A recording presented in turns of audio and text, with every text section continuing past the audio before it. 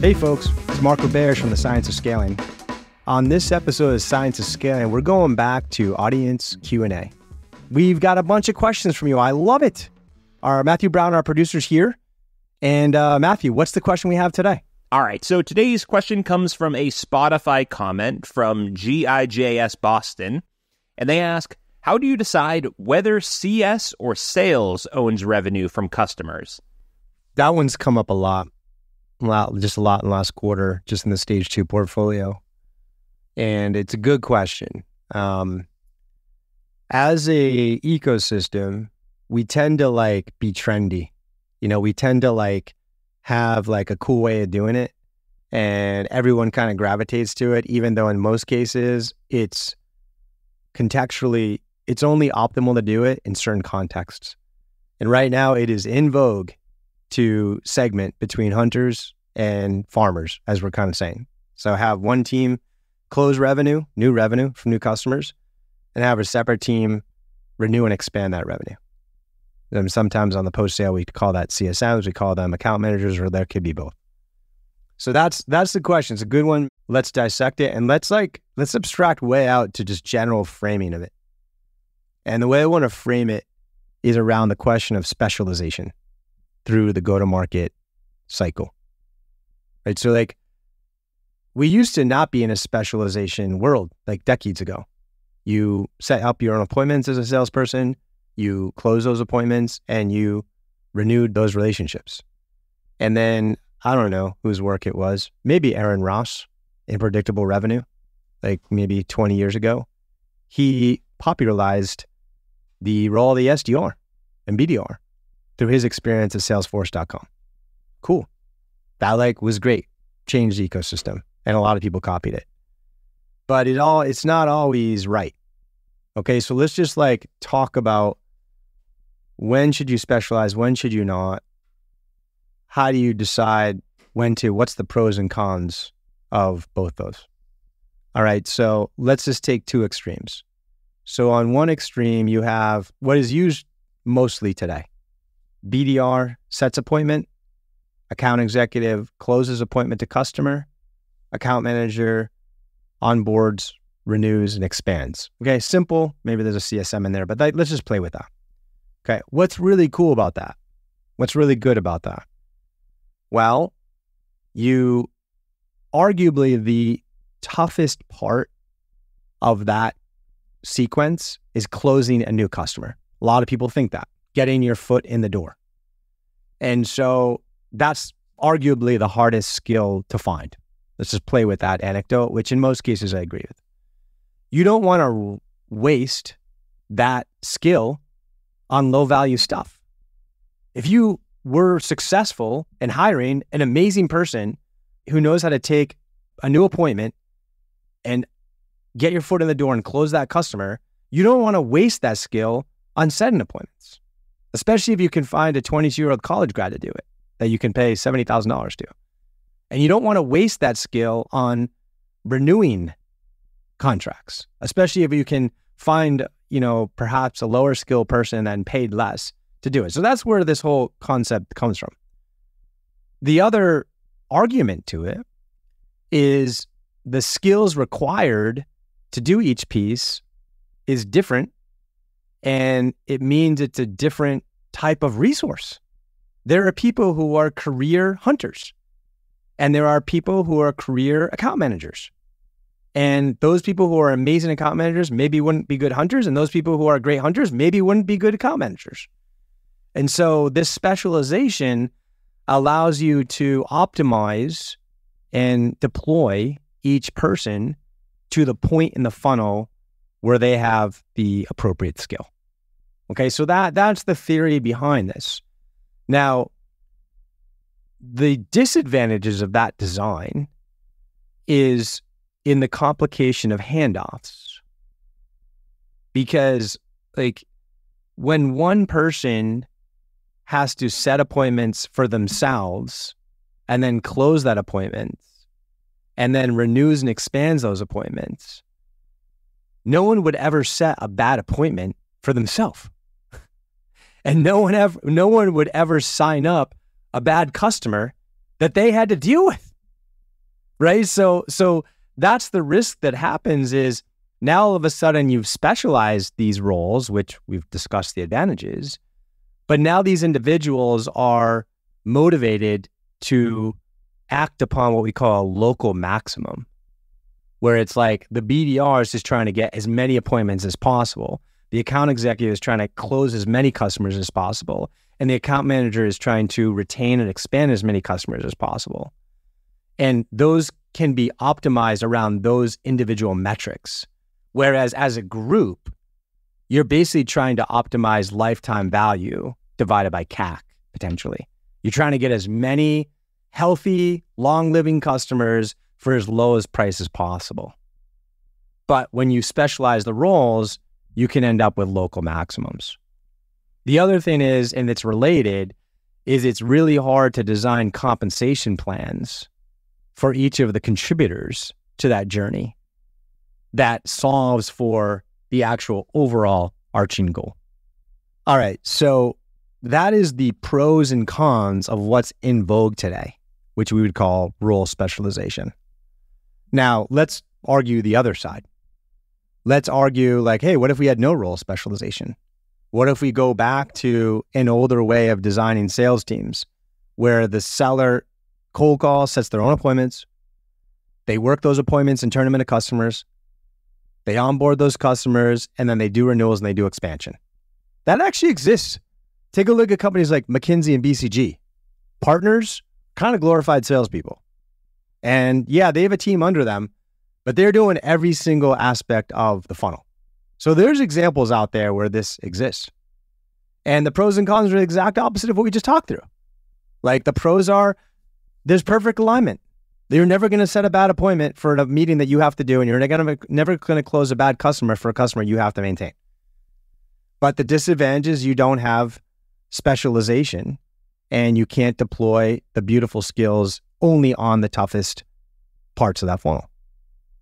So that's where we end up. And that's what we have to like look at and evaluate. What are we dealing with your specific question, Matthew, of specializing between a hunter and farmer or having the salesperson continue to retain and expand the customers that they sell? Okay, so there's two questions, and I've done this a lot. And across our stage 2 portfolio, I would guess of the currently like 45 companies we have across the 3 funds, I would say we've probably specialized those roles like 85% of the time and not 15% of the time, just to give you a data point. But this is sort of the sequential questioning you have to go through to make that strategic decision. The first question is, when you sell a new customer today in your model, what percent of the potential lifetime value is captured in the first sale? Okay, so like if you're selling customers for whatever, 30,000 ACV, and you've set up a model that like over the course of a couple years, you might expand their contract by 5 or 10% every year, you're capturing a lot of the value in the first sale.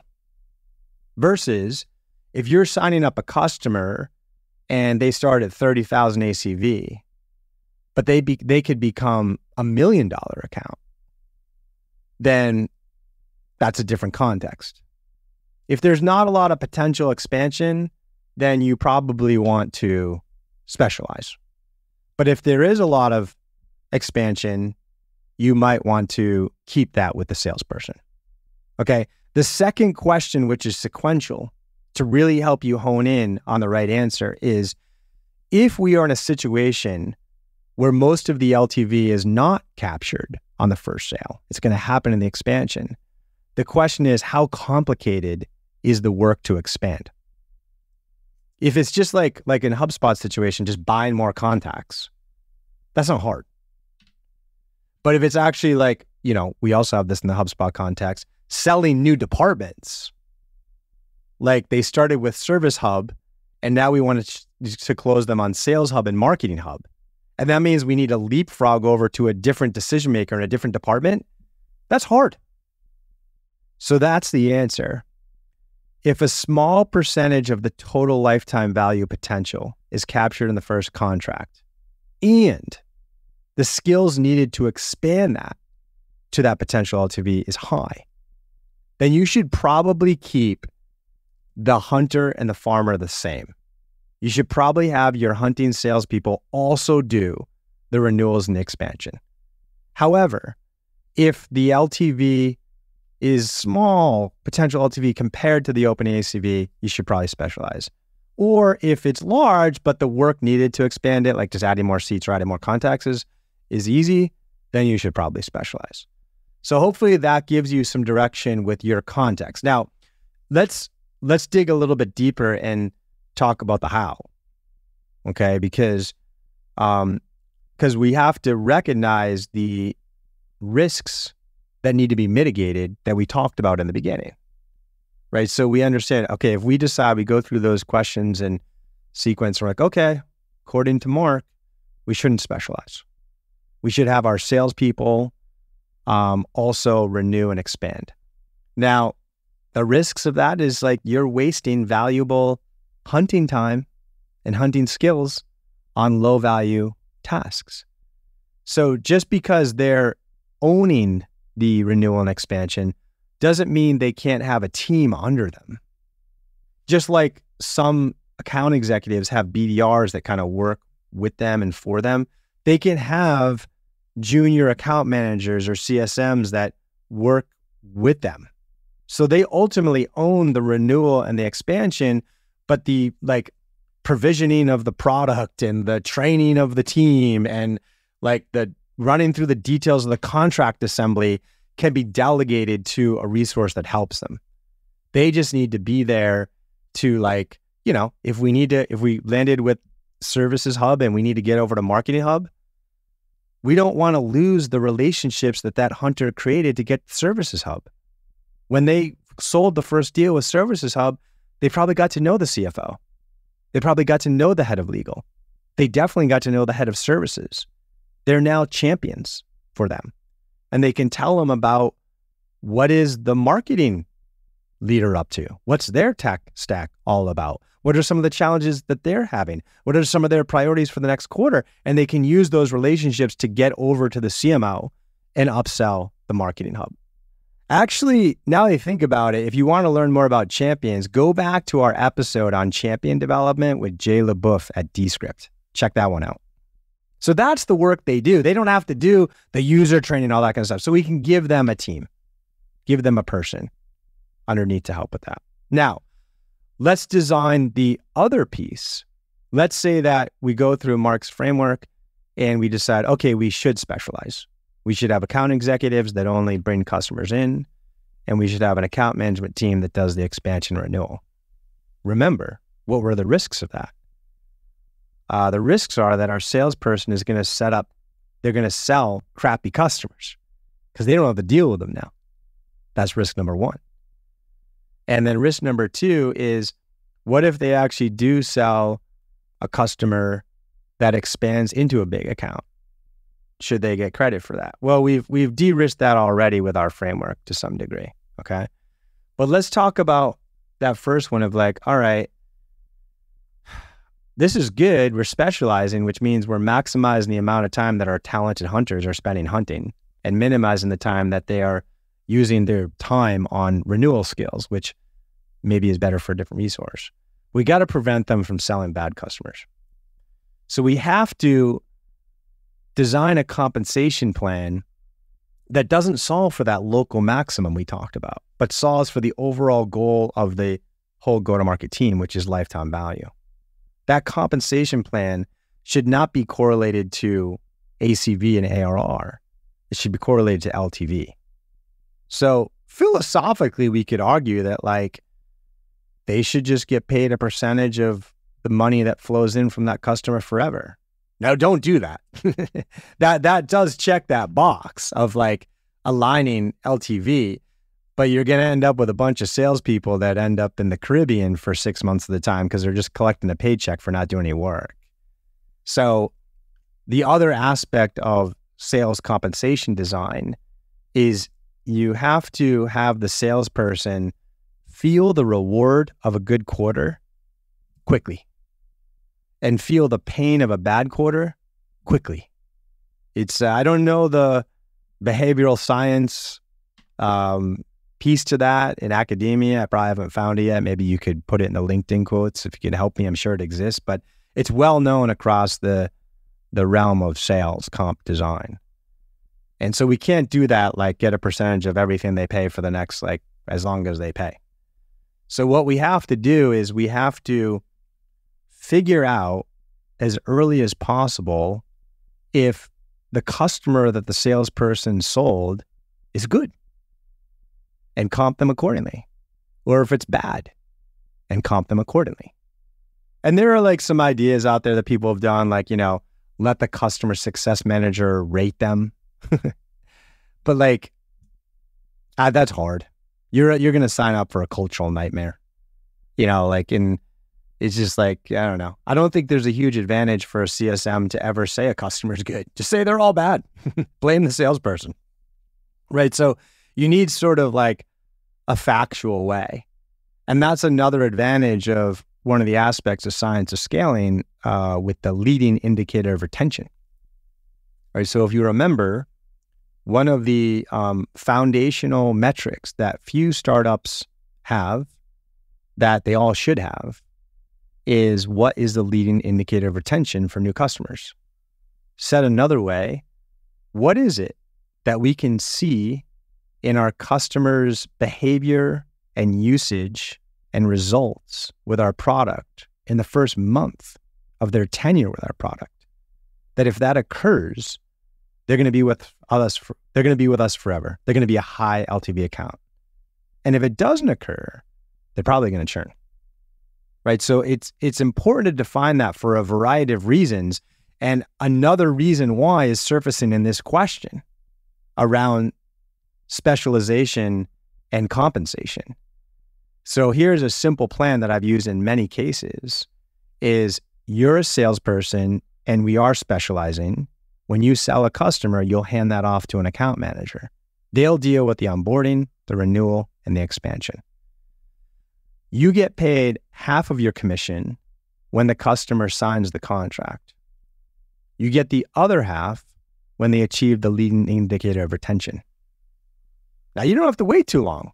Most people achieve, if they're good, the customer will achieve their leading indicator of retention in 30 days. So that will happen within the quarterly commission paycheck. And so really cool things happen, right? So like, let's just say like the common example I use on lead indicator retention is Slack. A lot of us know how Slack works. And Slack's lead indicator of retention was whether or not the customer sent 2,000 team messages every month. If they did, they would stay forever. If they didn't, they would churn. So there's the sales comp plan. Hey, Matthew, you're a seller. You sign this customer. I'm going to give you half when they sign the contract and half when they send their 2,000 team message in a month. And guess what Matthew does? He gets the customer using the product before they even sign. He leverages the free trial. He sets them up. He gets the team all set up and using, and they achieve that 2,000 team message before they even buy. Friggin' CSM and the account managers set up. Okay. Now, it doesn't mean you're trying to turn your salespeople into CS people and account managers. They don't need to start learning all the nitty gritty, and that's the CS person's job. Like, it's just they got to set good expectations. They can't lie about what it takes to set the product up. They can't lie about the potential ROI that it will produce. They can't lie about what advanced features it has. They have to set good expectations and tell the truth so that that customer hits the lead indicator retention. Then stuff starts to get exciting, right? So the other like final piece I'll say about it is I'm not a huge fan of setting up models where the hunting rep will get any expansion revenue that occurs in the first year and the account manager will get any expansion revenue that happens after the first year. It just sets up a culture that is fighting. I can just see like the customer expands like the 11th month of the contract because of all the great work the account manager did, and the account manager doesn't get that money, or vice versa. Like they expand 1 year and 1 month later, and the salesperson is like, I deserve that because I sold a great account. I'd rather just work with our CFO to create more of a team comp. It doesn't have to be a double comp. It's just more like modeling to understand what projected expansions we expect and how much could get paid to the salesperson, how much could get paid to the account manager. And we don't have to position that as a sharing. It's just like, hey, you get like 5% of your new and 1% of the expansion as the seller. And as the account manager, you're supposed to hit a 110% net dollar retention. I don't care how you get there. There's different ways to model it. But that, unfortunately, that's the way I mostly see it. First year rep, second year and beyond account manager. And I think that sets up the Ron behavior. So great question. It's kind of shocking that it's still a very relevant question we're working on. But as you probably saw through the narrative, a lot of people continue to get this wrong. And I hope this framework and some of the details around implementing whichever option you chose for you was helpful. So anyway, I love this because I know what to talk about. You know, I don't know what to talk about when I'm on these things, and I want to talk about where your questions are. I'm constantly reflecting on where the ecosystem is stuck and how I can help. And if I don't know the answer, I'll go out and do a bunch of research on it, both in practice and academia and the intersection they're in. So keep the questions coming. You can drop it to me on LinkedIn. If you're on Spotify, there's a comment section. You can drop it there. You can email us at podcasts@hubspot.com. And maybe your question we'll tackle next. I'll see you on the next one. Thanks, everyone.